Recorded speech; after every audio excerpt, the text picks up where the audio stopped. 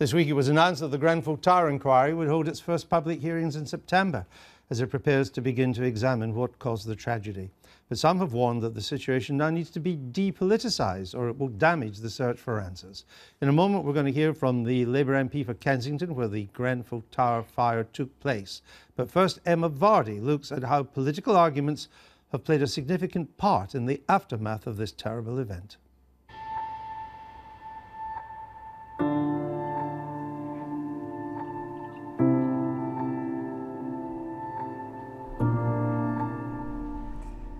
When you come here and you actually see it, your immediate thoughts are about the people, not about the politics. What happened up there is just so difficult to comprehend. But in the days after this tragedy, there was such outrage at governments and authorities. It became a political storm that those in power struggled to respond to. We want justice! We want justice! We want justice! People vented their anger outside Kensington Town Hall. Because we have the capability to feel. A visit to the Grenfell site by Theresa May saw her forced to leave under police guard. At Prime Minister's questions, Labour leader Jeremy Corbyn linked the tragedy with spending cuts. What the tragedy of Grenfell Tower has exposed is the disastrous effects of austerity. And speaking at Glastonbury, Shadow Chancellor John McDonnell used even stronger terms. Those families, those individuals, 79 so far, and there'll be more, were murdered by political decisions that were taken over recent decades. And I can't remember a major national tragedy that has been politicised in such an overt way. I think using the terms like murder is completely reckless at a time like this. The key thing is that we try and ascertain the facts of what happened and how this tragedy occurred to ensure it can never be repeated. And as soon as you introduce emotive phrases or emotive accusations or emotive allegations of that nature, then the discourse becomes politicised, the whole debate around the tragedy becomes politicised, and it makes it much, much harder to get to the truth. Some argue the political language that was used was wrong and helped to ramp up the vitriol in an unhelpful way. But for others, it was entirely justified. That's what an opposition party is for. It's to challenge the government and to ask the right questions. And I think people around here would say, thank goodness, there's somebody in politics who's speaking for us.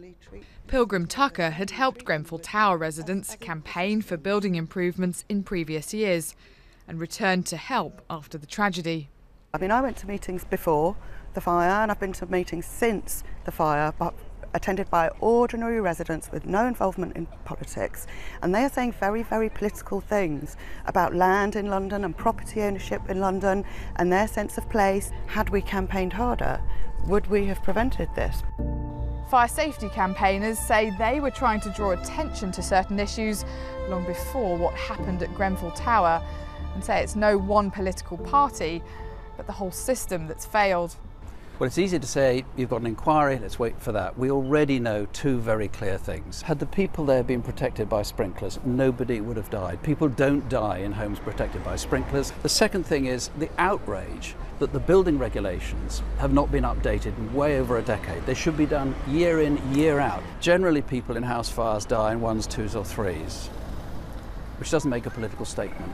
So the political parties haven't really needed to do anything about it. They weren't prepared for this. They weren't prepared for 70 or more people to die at once in this flaming disaster. The public inquiry, which will address some of those issues, has already faced calls for its newly appointed chair to resign.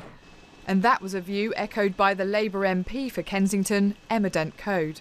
You would call on him, would you, to stand down? I don't think he should do it. I don't think there'll be any credibility. And some people are saying that they won't cooperate with it, so it's not going to work.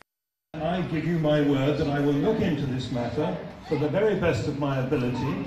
I think the attacks on the chair have to cease. I think the attacks on the inquiry have to cease. We have to let it do its job. It actually makes it harder to get to the facts and get to the truth, and that's the most important thing there.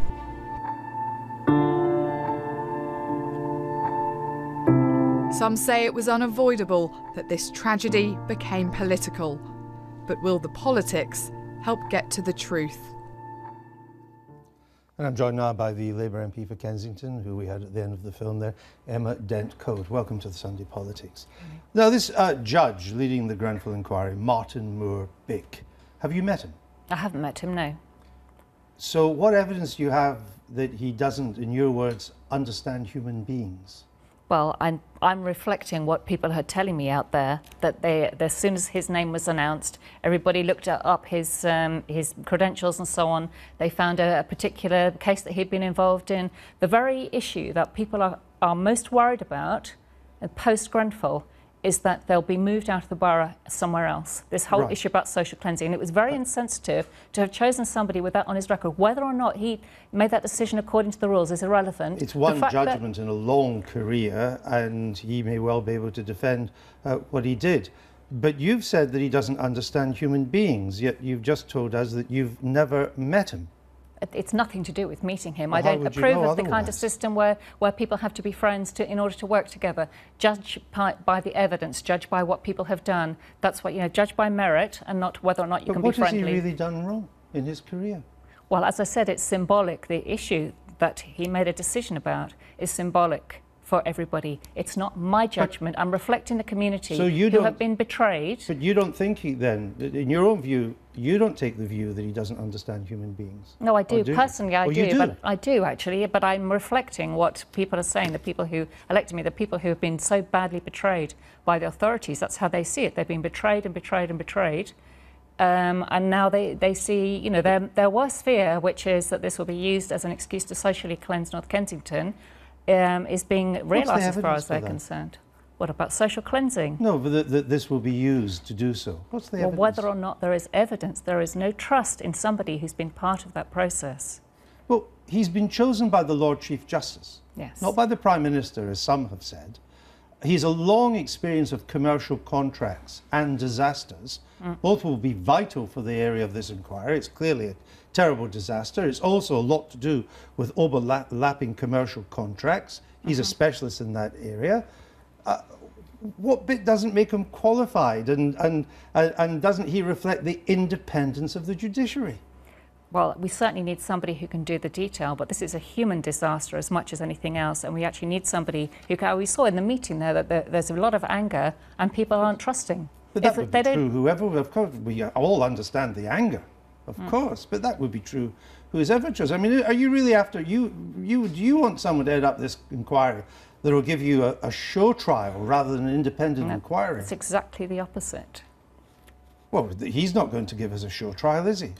Well, as I said, if there's no trust, people won't cooperate with him, and a lot of people will need to cooperate with him. Well, some of the groups that have said they won't cooperate are actually not involved. They're protest groups who are not representing the victims or the survivors.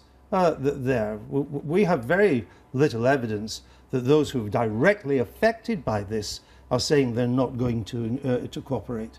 Well, everybody who lives around there is a victim to some extent. They've all been affected, myself as well. I live 3 blocks away from it. And a lot of the groups are indeed very much involved in that community, not only the people who lived there who survived, but certainly some of the campaign groups have been campaigning for years about social housing in the area. So what sort of person do you think should head up the inquiry? Well, if it has to be Martin Moore-Bick, we need some kind of panel, advisory panel with representatives from different groups who can at least advise and feed in their information and so on. At least that, if we have no choice, we need at least that. But rather than him, what sort of person? Because I'm not quite sure now. Are you saying he should remain, but he needs to be assisted by a panel, or he should be replaced? Well, if we have no choice, then we should have an advisory panel to back it up, something that people trust in. At the moment, they don't trust the process, which is understandable. I mean, his name was announced the same day as the Hillsborough disaster, the criminal investigation and so on, that after 28 years, this is how people see it. They don't trust the process. It's not going to work properly. It's not just what I think, it's what people who are directly involved think. John MacDonald, the Shadow Chancellor, says that people who died at Grenfell were murdered by political decisions. Do you agree?